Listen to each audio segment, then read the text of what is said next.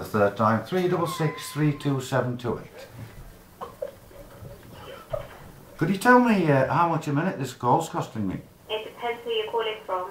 Well, I'm calling from a telephone. Yeah, well, is it landline, mobile? It's a landline. Is it a BT? BT, it would be 10 pence. 10 pence.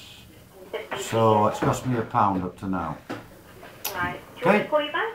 No, it's fine. Carry on, dear. We need proof of work address if you want your photo delivered to the Duke of Northumberland Estate Office. Yes. So you need to fax across company-headed paper as proof of work address.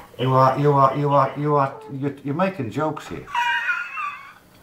You're making a joke here, aren't you?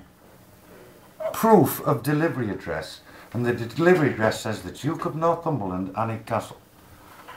I understand that. We would need company-headed paper as proof of work address. If not, it can only be delivered to your home.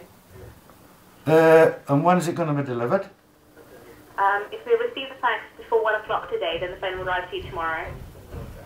Okay, give me a fax number. Do you have a pen handy? Yes. It's 08. Yeah. 70. Yeah. 366. Yes.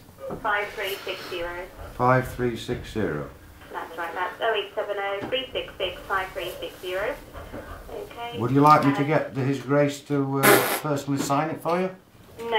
If you could scribble your reference number, that will be helpful, which is 366 32728. Correct, yes, that's right. Oh, and here's another email coming in from dialaphone. That's 3 I've had this morning. Right. I'll give you your due, like you send plenty of emails out. What's this one say? Urgent update. Oh my God. Okay, I'll send the fax off. Do I address it to anybody in particular? No, as long as we can see your reference number, that's fine.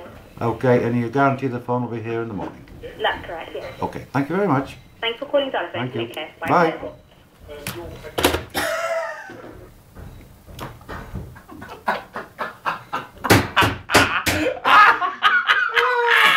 Can you believe that?